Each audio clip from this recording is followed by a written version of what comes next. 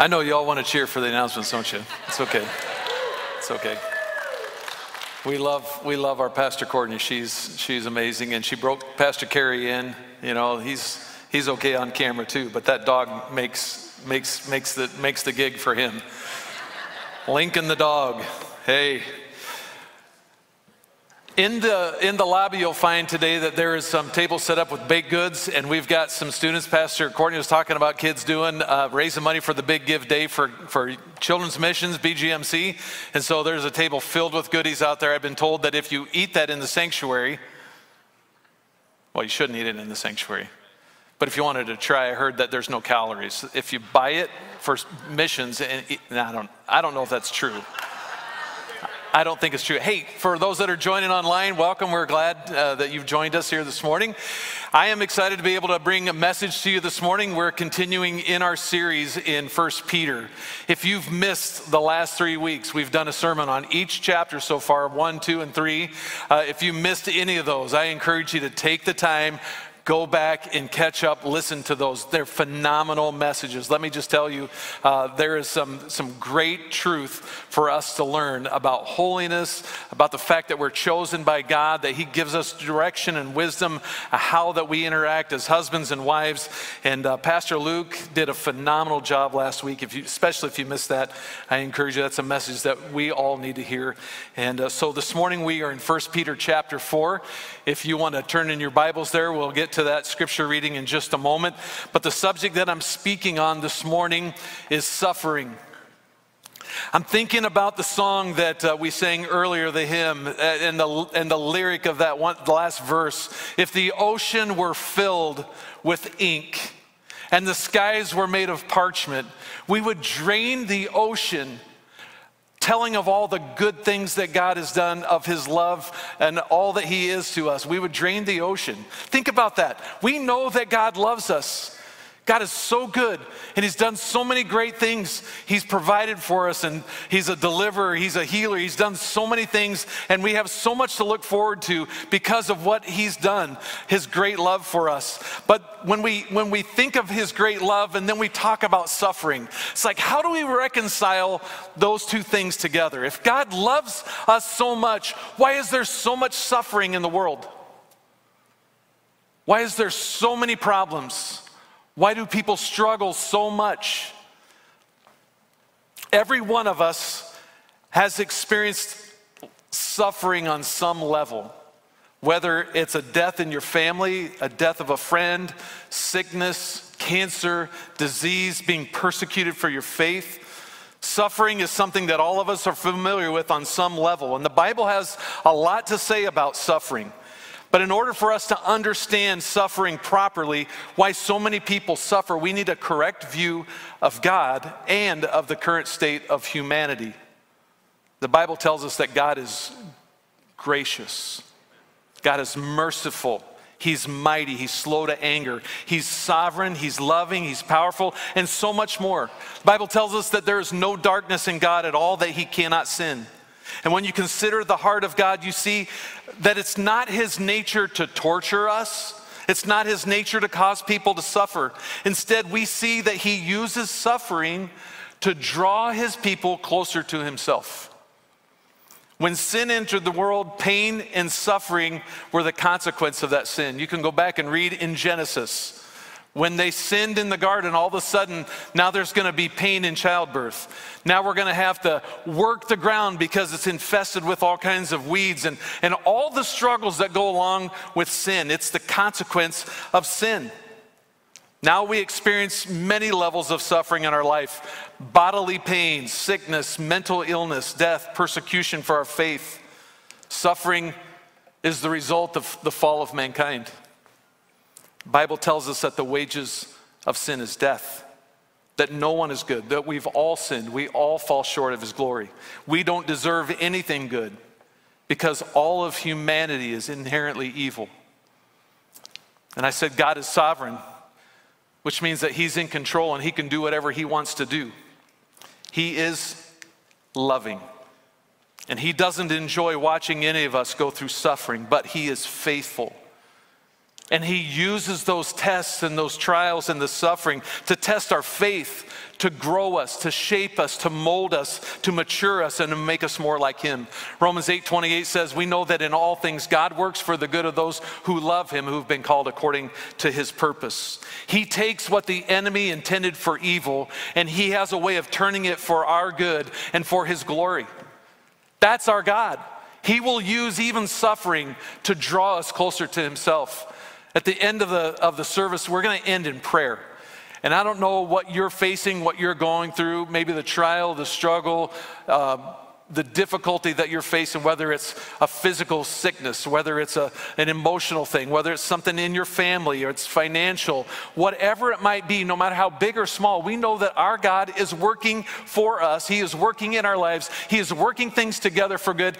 Even when you feel like you're facing a mountain and you don't know that there's any way possible you can make it over or through that mountain. How many of you know what I'm talking about? This is our God. So we're going to pray. We're going to ask God for miracles, and we're going to believe for great things. 1 Peter chapter 4, are you there? All right. We're going to read through the chapter. A lot to say about suffering. In the book of 1 Peter alone, 21 times he mentions suffering. I think it's something that we need to take notice of this morning. It's something that the church, we need to talk a lot more about because there is suffering in the world. How do we respond to that? What is a godly perspective in this? This is what Peter says, verse 1.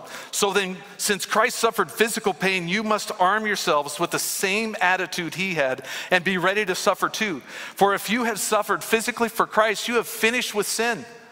You won't spend the rest of your lives chasing your own desires, but you will be anxious to do the will of God. You've had enough in the past of evil things that godless people enjoy. Their immorality and lust, their feasting and drunkenness and wild parties, and their terrible worship of idols. Of course, your former friends are surprised when you no longer plunge into the flood of wild and destructive things that they do, so they slander you. But remember that they will have to face God, who will judge everyone, both the living and the dead. That is why the good news was preached to those who are now dead, so that although they were destined to die like all people, they now live forever with God in the Spirit. The end of the world is coming soon. Therefore, be earnest and disciplined in your prayers. Most important of all, continue to show deep love for each other, for love covers a multitude of sins. Cheerfully share your home with those who need a meal or a place to stay. God has given each of you a gift from his great variety of spiritual gifts. Use them well to serve one another. Do you have the gift of speaking? Then speak as though God himself were speaking through you. Do you have the gift of helping others? Do it with all the strength and energy that God supplies. Then everything you do will bring glory to God through Jesus Christ. All glory and power to him forever and ever. Amen. Dear friends, don't be surprised at the fiery trials that you're going through as if something strange were happening to you. Instead, be very glad, for these trials make you partners with Christ in his suffering, so that you will have the wonderful joy of seeing his glory when it is revealed to all the world. So be happy when you're insulted for being a Christian, for then the glorious Spirit of God rests upon you. If you suffer, however, it must not be for murder, stealing, making trouble, or prying into other people's affairs. But it is no shame to suffer for being a Christian. Praise God for the privilege of being called by his name. For the time has come for judgment, and it must begin with God's household. And if judgment begins with us, what terrible fate awaits those who have never obeyed God's good news. And also, if the righteous are barely saved, what will happen to the godless sinners? So if you're suffering in a manner that pleases God, keep on doing what is right and trust your lives to the God who created you, for he will never fail you. Man, there's a lot of good stuff to unpack here. And I don't have enough time to do it all, but I'm going to try to give you as much information as I can and encourage you in this fact that, you know, all of us in this world, we face troubles, we face suffering, and how we respond to that is important. Perhaps one of the greatest stories of deliverance in the Bible is the fiery trial that we see Shadrach, Meshach, and Abednego go through in Daniel. Peter said, don't be surprised at the fiery trials you're going through as if something strange were happening to you. I mean, this was a fiery trial, a literal fiery trial. Shadrach, Meshach, and Abednego. If you're unfamiliar with the story, it's found in Daniel chapter 3. But these three were commanded by King Nebuchadnezzar to worship a golden idol that he had built, 90 feet tall, 9 feet wide, and he commanded everybody to worship before this idol. And anybody who refused to do so would be thrown into a furnace of fire. Here's what we need to know this morning as we look at this whole topic of suffering. Sometimes God delivers us from the fire. Sometimes God delivers us from the fire, but oftentimes he chooses to deliver us through the fire. That's what we're focusing on in this message. So whatever kind of fire or trial or suffering that you face today, know that God can deliver you from it. And I believe it's appropriate for us to always pray for a miracle, because God is limitless in what he can do. He can do anything. So for us to have the kind of faith to say, God, I know that you can move this mountain. God, I know that you can change my circumstances. God, I know that you can remove me from this trial. But here's what we can say for sure. Whether he does that or not, he promises to deliver us through that fire, through that trial. Jesus prayed in the garden before his arrest. He said, Father, if it is possible, let this cup of suffering be taken away from me. Yet I want your will to be done, not mine. Proverbs 17:3 says, fire tests the purity of silver and gold, but the Lord tests the heart. He's all about refining his people. Peter said in chapter 1, he said, be truly glad. There is a wonderful joy ahead, even though you must endure many trials for a little while. These trials will show that your faith is genuine. It is being tested as fire tests and purifies gold, though your faith is far more precious than mere gold. So when your faith remains strong through many trials, it will bring you much praise and glory and honor on the day when Jesus Christ is revealed to the whole world. So God uses the fire of trials, of tests, of suffering to refine us. He'd already done this with Shadrach, and Benny. Those guys, Shadrach, Meshach, and Abednego. I borrowed that from VeggieTales, just to wake you up. He had been preparing them ahead of time. If you read chapters 1 and 2 of Daniel, they had already resolved to not defile their hearts with the king's food. God had blessed them for that. They had learned that when they honored God, that God would honor them. And when they encountered this trial, this test, this fire, literally a literal fire, 7 times hotter, the king had stoked it up. Their faith had been so strengthened that they didn't hesitate to stand against the king and to stand for God. They had determined. They trusted God no matter what. They obeyed God no matter what. No matter what. It was a matter of obedience. They were not willing to compromise God's commands. They knew the commands. The first 2 of God's top 10 commands, he said, you must not have any other God but me. And you must not bow down to any idol or worship any idol. And we should not be willing to compromise our faith in Jesus as our God and Savior. They took a stand and God came through. They took a stand for God and he came through. He was a deliverer. He's an amazing God. I want to ask, is there a chance, do you think, I wonder what you think, will we ever have to face something like Shadrach, Meshach, and Abednego, where we're asked to deny our faith and worship something else? You asked me 10 years ago, and I said, no way. I'm not so sure that in our lifetimes today, we might not face the same kind of persecution for our faith that Shadrach, Meshach, and Abednego faced, where we were told, you do this or else. And what do you do? What do you do in that moment? If you haven't decided right now, this day, today, what's going to happen when that day comes, if it should ever come. But can you say, I will stand and I will take a stand and I will be strong and I'll be bold in my faith? Peter said, don't be surprised at the fiery trials that you're going through, as if something strange were happening to you. I don't know about you, but I have trouble with that sometimes. I'm often surprised when I find myself in situations where I might be wondering, why me? Don't tell me you've never asked that question before. You're in the midst of something and you're saying, what did I do? What did I do? And why is God doing this to me? Why me?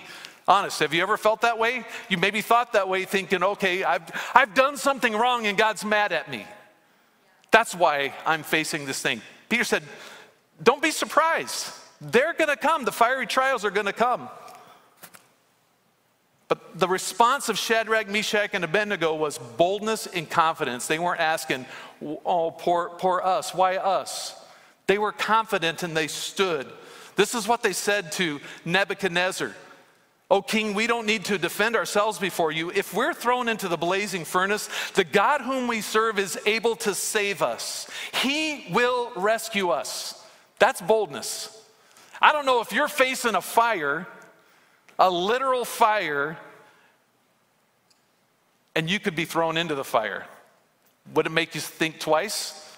Back up a moment and say, what do I really believe at this moment? Is God really real? Am I okay going into that furnace? This is what their mind said, their heart said. They've been trained for this. They'd trained themselves for this. Honor God. Don't bow to an idol. Listen, our God is able to save us from this fire. He will rescue us from your power, your majesty. But even if he doesn't, we want to make it clear to you, your majesty, that we will never serve your gods or worship the gold statue that you've set up. Can you say in your faith, you resolve to say, I'm never bowing, I'm never giving up on God, and I will stand with that boldness and believe God for great things. Obviously, they had been prepared in advance for this, and they resolved in their hearts that no matter what happened, no matter what fiery trial that they would find themselves in, they would endure and they wouldn't compromise. How about you? How about us? Are we prepared for that? Do you know how you would answer the demand to deny your faith? Jesus said, everyone who acknowledges me publicly here on earth, I will acknowledge before my Father in heaven. But everyone who denies me here on earth, I will also deny before the Father in heaven. Shouldn't be a question for us. Our God is able. But even if he doesn't save us, like I said, 21 times in 1 Peter, he mentions this idea of suffering in the context of our faith. I want to remind you at this time when Peter's writing, Nero is emperor of Rome. Nero who murdered his mom. Nero who murdered 2 of his wives. One of them he kicked to death when she was pregnant. Nero who was all about persecuting Christians, who thought it nothing to dip them in tar, impale them on a pole, and use them to light up his garden at night. Suffering? I don't think we've experienced that kind of suffering. It was Peter who, at the possibility of suffering for Christ, Jesus had been arrested, and it was this little girl that said, hey, I think you're one of his disciples. He denied Jesus in his moment of need. He denied him right there. This is Peter, the one who's saying, be bold, the one who's saying, listen, be willing to suffer anything. And from this point on to where Peter's writing here, he's suffered a lot, and he's willing to suffer anything, and he's preparing believers to suffer as well. A lot of Christians have this idea in their minds, and some even teach that as Christians, we should experience health and prosperity, that we should experience peace and tranquility. And if that's what you think, that as Christians that should be the goal, then suffering is only means your failure as a Christian. I should be this way. It only means that God has not met your expectation, brings frustration. And some people falsely teach that suffering is the result of sin. It's a lack of faith, and it's the anger of God toward you. But I want you to think about the blind man in John chapter 9. As they were walking past this blind man, the disciples said to him, Master, who sinned? Who sinned? Why is he blind? Is it his sin or is it the sin of his parents? And what did Jesus say? Neither. It wasn't sin that caused him to be blind. He's blind to show the power of God. And it was at that moment that Jesus put mud in his eyes and said, go wash in the water. And the guy who had been blind from birth could now see. It was an opportunity for God to show his power. We see in Acts chapter 5, the apostles rejoicing that God had counted them worthy to suffer shame and disgrace at the name of Jesus.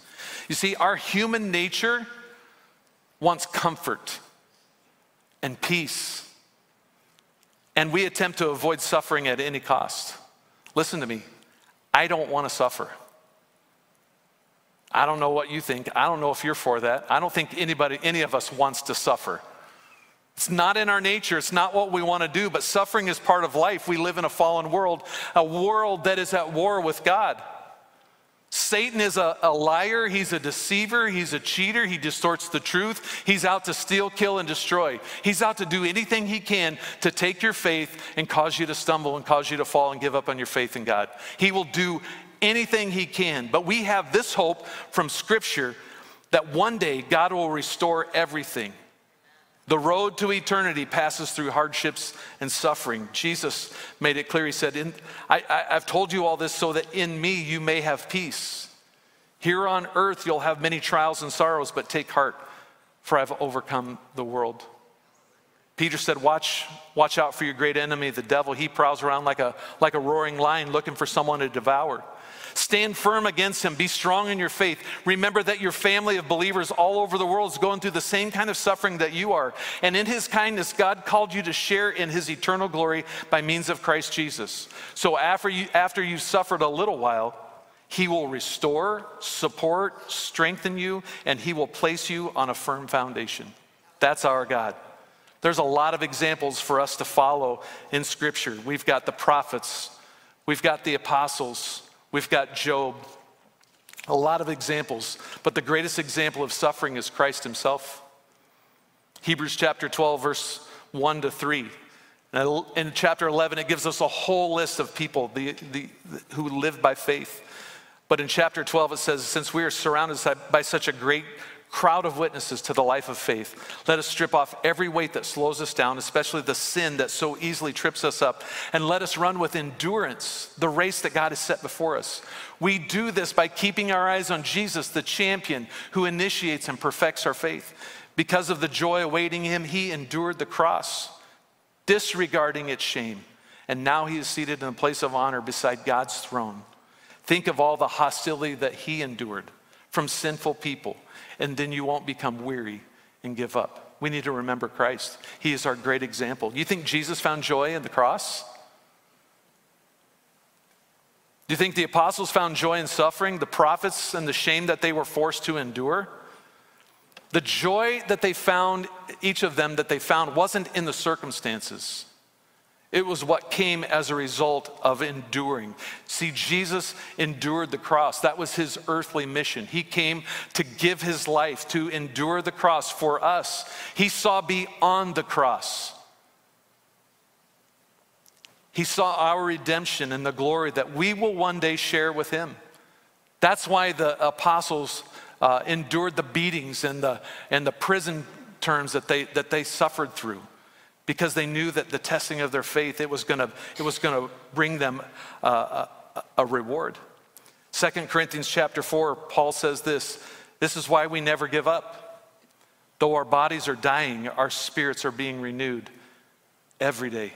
For our present troubles are small and won't last very long. One version says our light and momentary troubles. They won't last very long, yet they produce for us a glory that vastly outweighs them and will last forever. So we don't look at the troubles that we see now. Rather, we fix our gaze on the things that cannot be seen. For the things that we now see will soon be gone, but the things that we cannot see will last forever. Paul also said in Romans chapter 8, what we suffer now is nothing compared to the glory that he will reveal to us later. So we know that it is working for us, our good. God is working through the suffering to shape us, to refine us, to make us, and to give us something as a result. There are benefits to suffering, and I'm going to ask them just to throw that slide up on the screen because I don't have time to go through all of these. But if you go back and read those verses, 1 through 14 of 1 Peter, if you want to take a picture of that, go back, take some time to go back and look through that. It says suffering loosens sin's grip on us. Listen, when we have experienced what God has done in our life,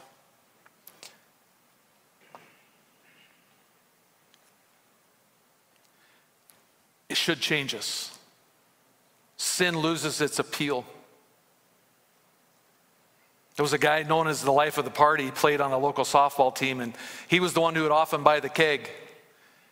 And it was when his 3-year-old daughter was hit and killed by a drunk driver, he lost his heart for partying. No longer interested in the keggers after the softball games. He actually found himself despising the places which he once was attracted to when he saw the reality of what drunkenness and partying did to his own family. And that's what happens. We see the effects and the results of sin. Paul said, arm yourselves with the same attitude that Christ had. Arm yourselves. Take up the weapon. The weapon is the attitude that Christ had, the attitude that I'm going to endure through this because it's going to bring great things as a result. It causes others to see us differently. When there's a change in us, they're going to see something different in us. And we no longer want to spend our life on trivial things. Other people notice that. Suffering keeps us focused on eternity. You ever been going through a difficult time and think, Lord, this would be a great time for you to return? This would be a great time. Heaven looks all the better. When things are smooth, seems like you're gliding through life, everything's okay. I'm sure we don't think about heaven quite as much. Suffering keeps us focused on eternity and allows us to experience God's joy and his glory. Listen, nobody ever said if someone announces that they're pregnant and they're going to have a baby, who says to that person, oh, I feel bad for you? There's a lot of pain you're going to go through. You realize how much that child's going to cost you? You're going to lose a lot of money. There's going to be a lot of sleepless nights. I feel sorry for you. Said no one, right?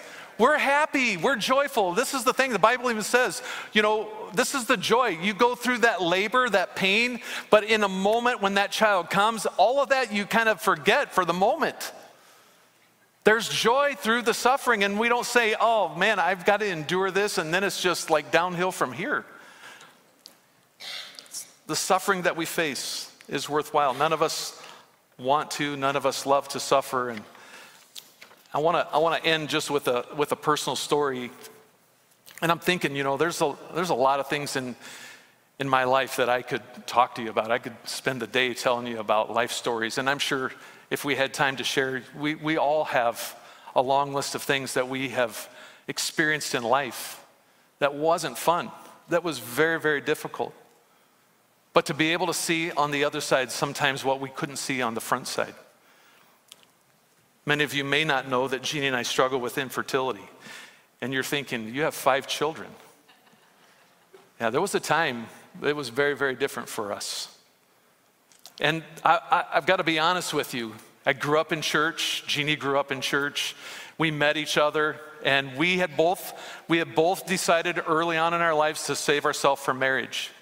And I got to be honest that when we were trying to conceive and we couldn't conceive, it's difficult to not go to that place and say, God, I've tried to do everything right, and this is what we get. I had at the same time we were going through that, there was a girl in our youth group, 15 years old, that got pregnant. She didn't want her baby, obviously. It's so hard for someone that's facing those battles. We had a friend who was in our church, who was one of our youth leaders, who wrote us a letter when we were through the struggle. They had about 5 or 6 kids at the time. And this is what he said. He said, God gives children to those who he feels should have them. And he doesn't give kids to those he feels shouldn't have them. Can I tell you that hurt? A lot. Jeannie's words, she said, through that whole time, I knew deep down God wasn't doing this to us. And as I look back, God has given us 5 children through fertility treatments, through adoption. We had a surprise pregnancy, and we've had a surprise adoption. We've experienced all of that. Each one of our 5 kids all have their own miracle story. Brianna, our middle child, she's sitting back there in the sound booth controlling something today. I think it's the light that's making me look better. Yeah. Help me, please. Brianna was not supposed to happen. We were told, we went to multiple fertility doctors, and we were told 99.9% chance you will never become pregnant. Not even fertility medication, because Zach, our oldest, was conceived with fertility medication. And then we tried for 2.5 years with no success. We adopted our daughter, Mackenzie. And we had a moment where, Jeannie said to me, she's only been pregnant one time in her life at this point. She said, if I didn't know better, I would think I'm pregnant. But we knew that was not even a possibility until it was a reality. God blessed us with another child, but 2 weeks after Brianna was born, Jeannie began hemorrhaging and had to have an emergency hysterectomy and nearly didn't survive that.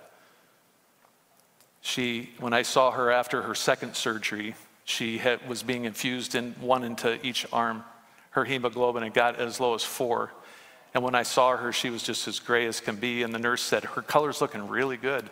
I nearly fainted, and the reality hit me all of a sudden. This is unbelievable. 2 weeks after giving birth to our child, and the doctor said her uterus was so gray and mushy, he said, there is no way we can understand how it sustained a full-term healthy pregnancy. God did it. Amen. 8 weeks, Jeannie has reminded me, 8 weeks after Brianna was born, she was having some issues with reflux. And we had taken her to our pediatrician, and I can't remember, John, you won't remember that, but I think her white blood count was like 42,000, which I think is, maybe it was 142,000. I don't know what high white count is. 42 is high, I think, yes. And this is just a few weeks after Jeannie has gone through all of this, and John sent us to the hospital thinking maybe there's infection, maybe it could be meningitis. And Jeannie said, this is what I remember. I remember looking at John and saying, I can't do this. Do you know what I've been through? And his comment was, what Scripture says, I can do all things through Christ who gives me strength. Thankful for a godly pediatrician. Jeannie's and I, the song that has meant so much to us in this was the song, Through It All. Through it all, I've learned to trust in Jesus. I've learned to trust in God. Through it all, I've learned to stand on his word. Here's what I know. There is suffering in the world and there's problems. And we will never get away from that in this world. But God's promises are good and true. And what we can't see on the front side, we will gain a perspective. If it's not in this world, it'll be an eternal life to come. But we can always say that our God is good, that he is faithful, and that through the suffering, through the trials, through the difficulties, through the disappointments, through the discouragements that we face, he will always work things together for good. This is our story. Other people have had different stories. But here's what I can tell you. God is faithful. And he is good, and there is nothing that God can't do. He will either deliver you from that fiery trial, or he'll deliver you through that, and it will always be good. I wonder how many of you would say there's something in your life, you're facing a battle, it's a storm, it's a fire, it feels like a mountain that's in your way, and you don't know how you're gonna get through this. How many of you would say that you're facing difficult things like that? How many of you would say you need healing from God for a sickness or cancer or disease or whatever it might be? You need God to intervene in your circumstances. Let's believe God to do those things. We are not going to get away from suffering. It's just an opportunity, just like the blind man. Jesus said, it's an opportunity for me to show my power. God wants to work today. He wants to heal. He wants to deliver. He wants to set people free. Unjust suffering is one of those things that can grip the hearts of people. Struggle with frustration, anger, uncertainty, trials that unexpectedly show up on our doorstep can really get us down. But by faith today, we can see that it's an opportunity for God to respond, for God to heal, for God to deliver, for God to restore. By faith, we can see through and imagine and believe what God can do. And here's what I can tell you. He can do way beyond what you can imagine or think. In your wildest dreams, God can do that. It may seem difficult to imagine it at this stage of the game, at this point in your life, at this point in the struggle. But you can imagine what you can imagine God can do even better. Amen? We need to persevere. That's what Peter is encouraging us to do, to push through those troubles, to recognize that they're temporary. Don't be surprised. Walk in holiness. Live as people of faith. Father, today we thank you for your faithfulness to us. We thank you, God, that though we face the mountain, you can cast the mountain into the sea. Though we face a fiery furnace, God, you are able to deliver us from that. And God, you are certainly able to deliver us through that. And so no matter what we're facing, every person that has come forward for prayer, those that are joining online, that are even praying at this moment, believing you, God, for a breakthrough, we know that you are a great provider. You have provided everything that we have need of. You are good. Your love is great for us, and we trust you. So no matter what we face, we know that you're greater. And through that test, God, you are building a testimony for our lives of your goodness and your faithfulness. We thank you for that. In Jesus' name, amen. Amen. If you want to continue to pray, you certainly can. I know we didn't get to pray with absolutely everybody, but let's have a different mindset. Let's arm ourselves with the mindset of Christ, and let's believe him, trust him. Amen. I bless you.